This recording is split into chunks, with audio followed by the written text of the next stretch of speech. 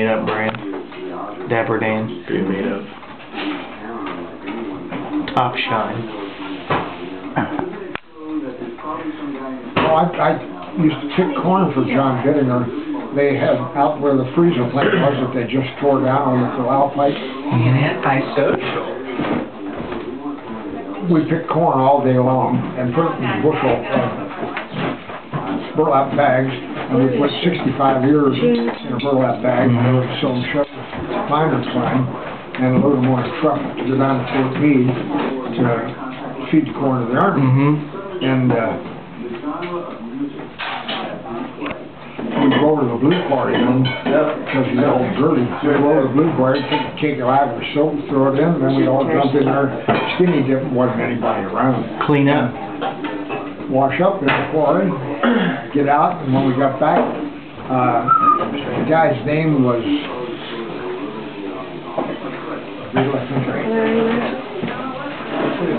boy, he was from Green Springs anyhow, and he was a poor soul. All he did was work for John Bittinger, and he didn't have any education whatsoever. He said, I'm going into town now, I'm all cleaned up. He said, well, we're going to get me some of that axle grease. I said, okay, so I went over and got the pot of the axle grease. Okay, took her back. He put it on his hands, and he put it on his hair, and he combed his hair with the axle grease. He said, I'm leaving. I have a lighter. He was all stitched up.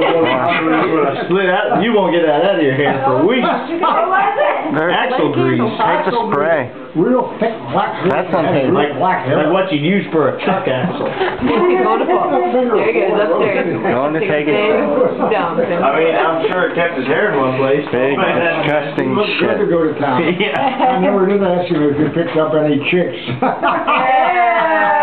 probably called him Motorhead. Oh, God, I can tell you all kinds of stories. Yeah.